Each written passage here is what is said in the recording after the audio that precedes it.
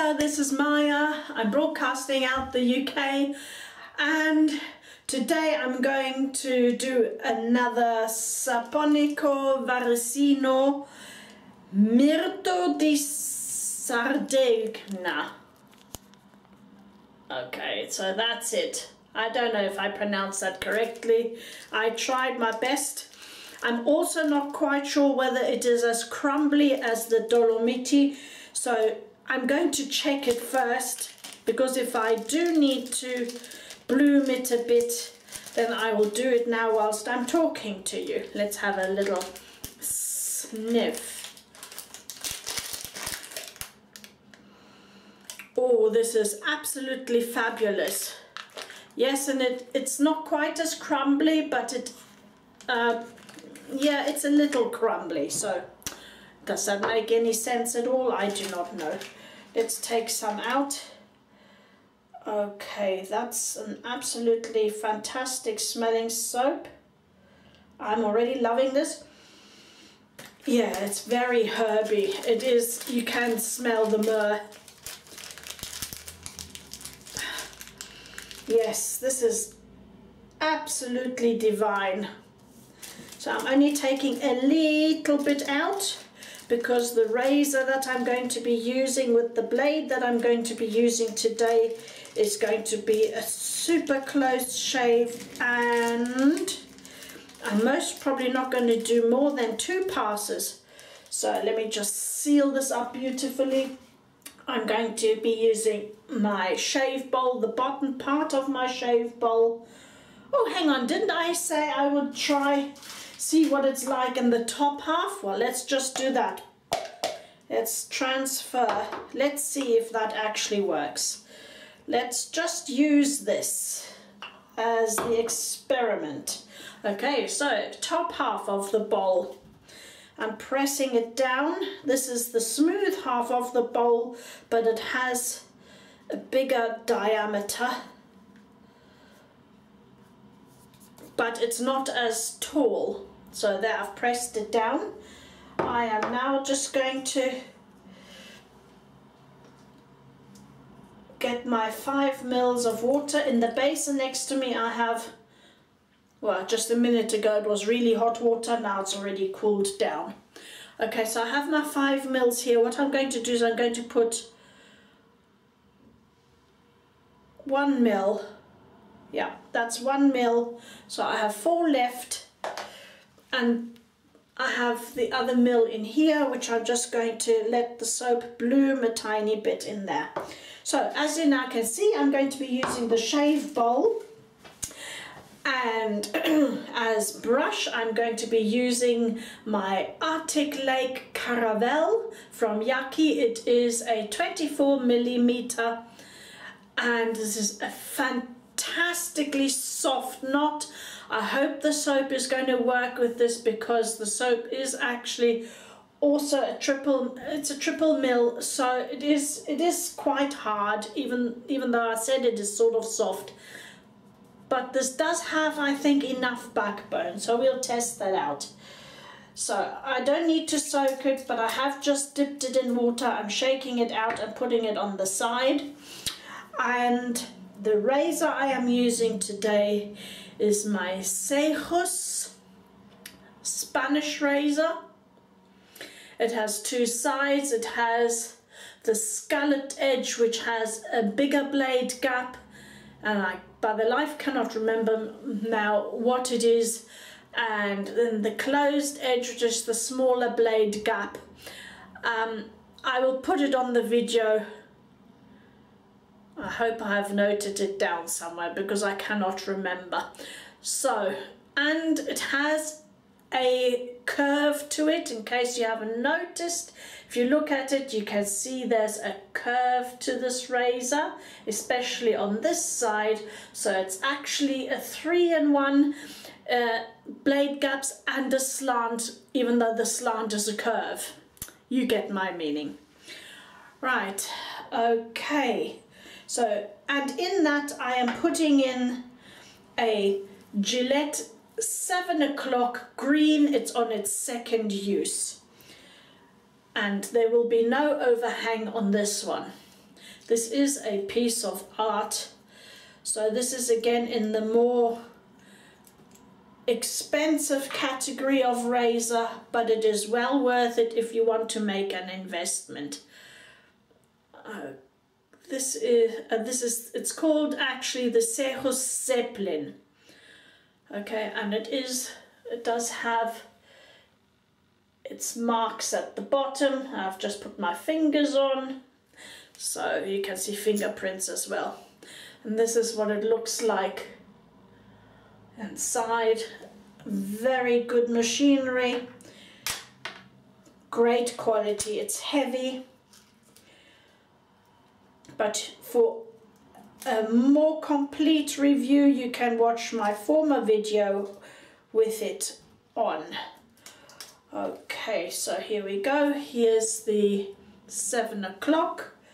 I'm going to lower this down onto the top plate. I must say I can't really see that much what I'm doing because I've got no lights on in the bathroom, so that all the light comes in through the window. If I put the lights on in the bathroom, it's just going to be super noisy and everything will just be color yellow. And the weather outside is really not good weather. It's very windy and very grey and dark, so I'm hoping this is going to be good enough. Okay, so there we have the razor blade loaded, and you see there is no blade gap whatsoever. That's the no blade overhang, not gap. And there's the blade gap on this side. Right, so it aligns perfectly every time. Okay, and then I will be using, let me just put my little bit of blade wrap over there. Then I will be, as a post shave, I shall be using my Aloe First spray, and as an aftershave balm I will be using the unscented 1912 from Wickham's. Did I say that correctly? I'm not sure now. Okay, so let me dip in my brush once more, shake it out. Let me adjust the camera. Oh, there you go.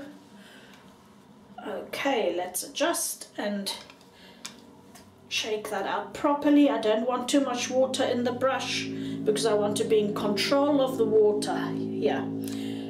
So as you can see, a little bit has bloomed. You can see that by the color of there. Now you can see it, the remnants down there. So it has bloomed a tiny bit. Here we go. So that was 1 ml in there. I'm now loading. Yes, and I think it has enough backbone, this brush, to do this. So let's load it. I've not put a lot of soap in this time. So I'm going to have to be rather careful with the adding of water. It might not be a full teaspoon. Oh, and I'm thinking this is working quite well. Can you see this is actually working quite well? I think I have more movement in here than in the bottom half. So, okay, as you can see, that is now properly loaded. I am now going to add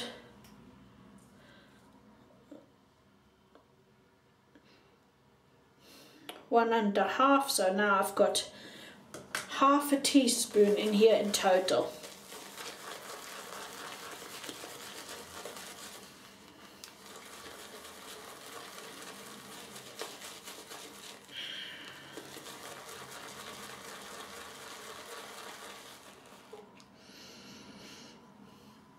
Very nice scent. Once again, it's classy, it's mild, but it's just there. Yes, I will need more water. Okay, I'm going to go for it. I'm adding the other half of a teaspoon in, so that makes it 1 teaspoon. I'm just going to go for it and hope for the best. It is already, look at the sheen on this already. Can you see that? Let's just work this a bit more.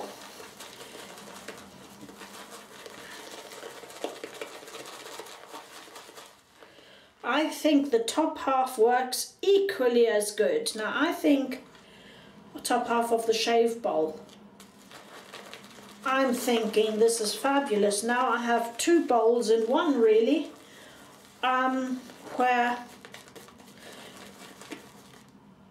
this is perfect for the bigger size brushes, 24, 26, and I'm guessing a 28 would fit in here too. I haven't got a 28. Look how lovely this is. Okay, I'm going to add a little more water. Let me just draw up. I can't see. Yes, that's a teaspoon, but I'm only putting 1 ml in. That's another milliliter. Oh my goodness.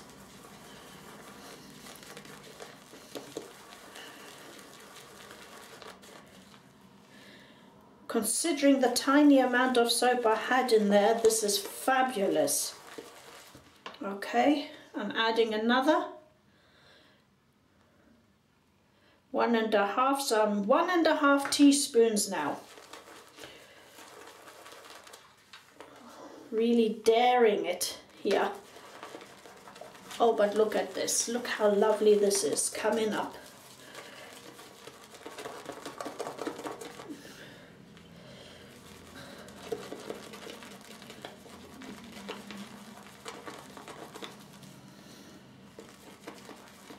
Look how creamy this is.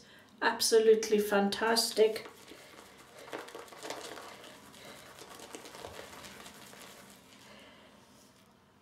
And the sheen is just like Italian meringue.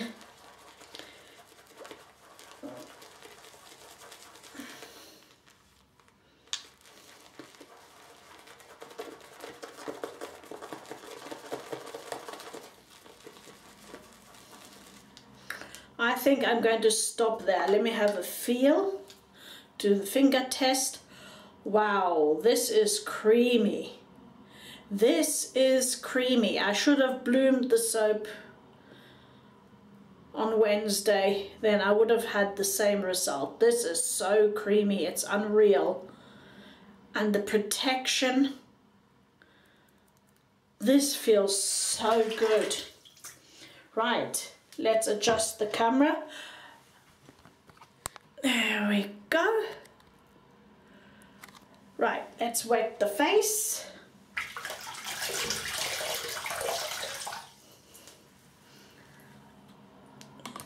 Oh, I had finally my glasses repaired yesterday. I finally got into town. Can't believe it. How many months was that? So my nose now can heal on the side. Okay, here we go. I'm taking some of the lather off into the bowl. Oh, this is such a lovely scent. Herby yet fresh.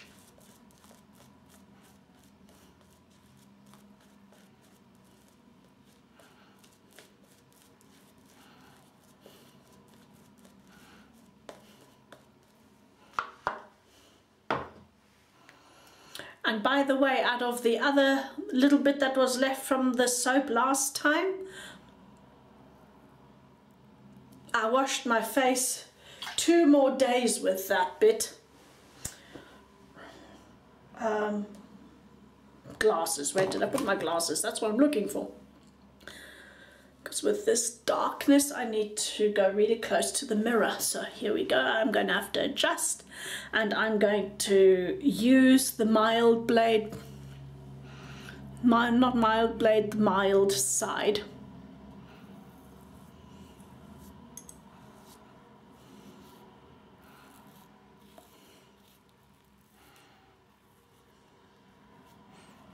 I think I could have gone with the higher blade gap, which I'll do on the other side.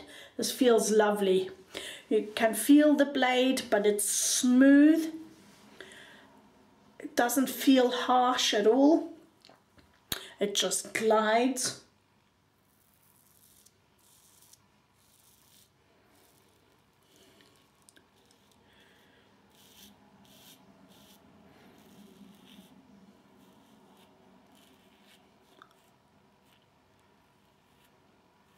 Super smooth.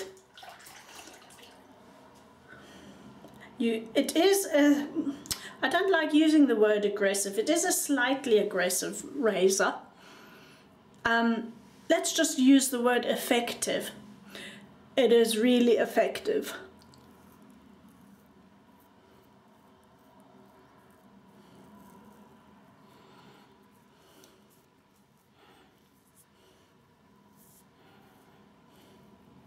You can feel the precision and you have real control. I know you're supposed to have real control with every razor, but sometimes you just get that mild feeling and nothing else. Not with this one. So let me just wipe my face off, and that is already super close.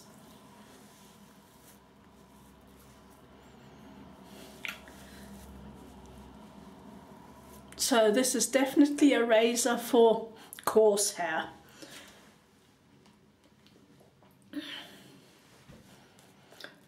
And the soap is so creamy, it's lovely.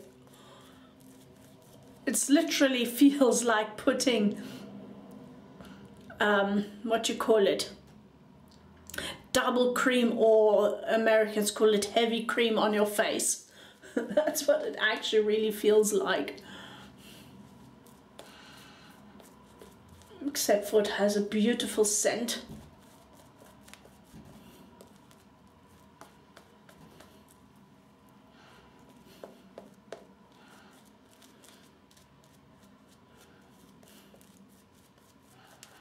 So once again, I'd advise you, if you're not sure about these expensive soaps but want the experience, get yourself some samples. And once again, I'm going to be using the mild side. Don't forget it has that slant.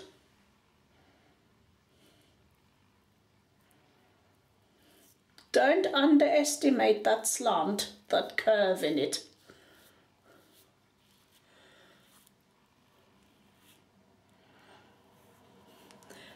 And I found that the Gillette 7 o'clocks work extremely well, and they last quite a bit too.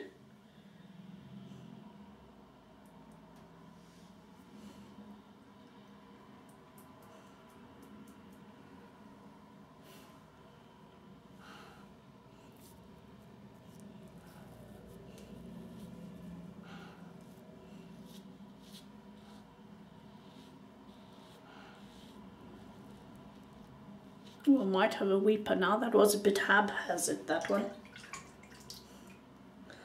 That was a tiny bit haphazard.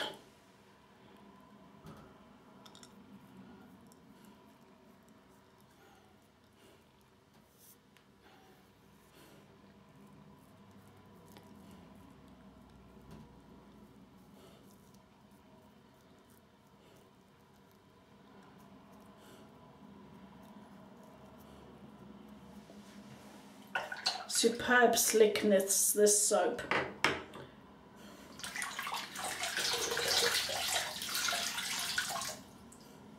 So I'm just letting out the water.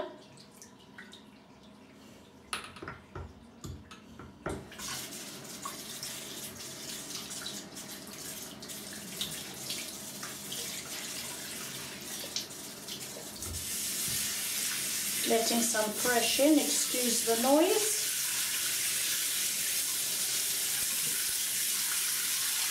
Let's wipe the face.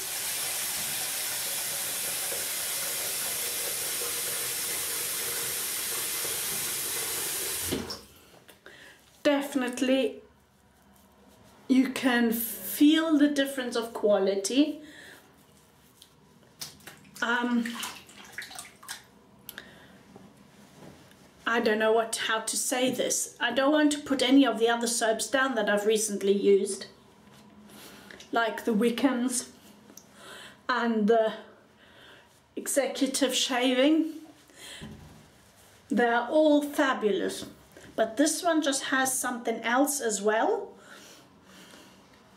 And I'm just going to actually just wash my face now once more. I'm not going to be using the razor again because I'm so close. I just want to use some of this lovely soap, just put it on once more. Basically wash my face with it.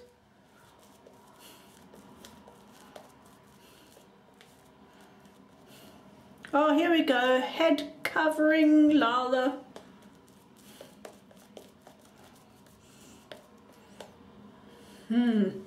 And I have, even though I use such a small amount, look at this. I'm going to have to stick that. I'm going to have to use that, reuse that again.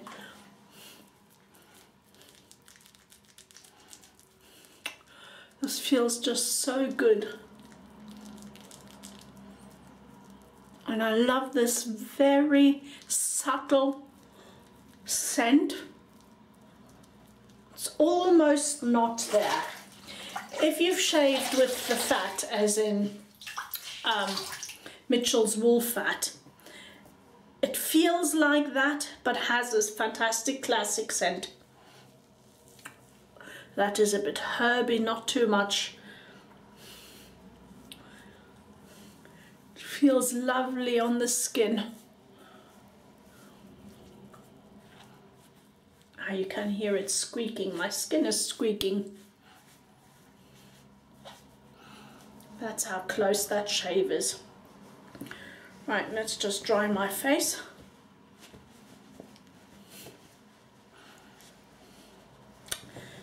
There you go. Put some aloe first on.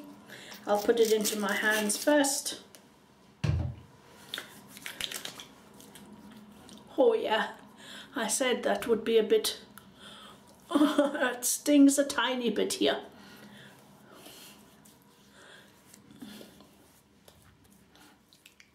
Super close.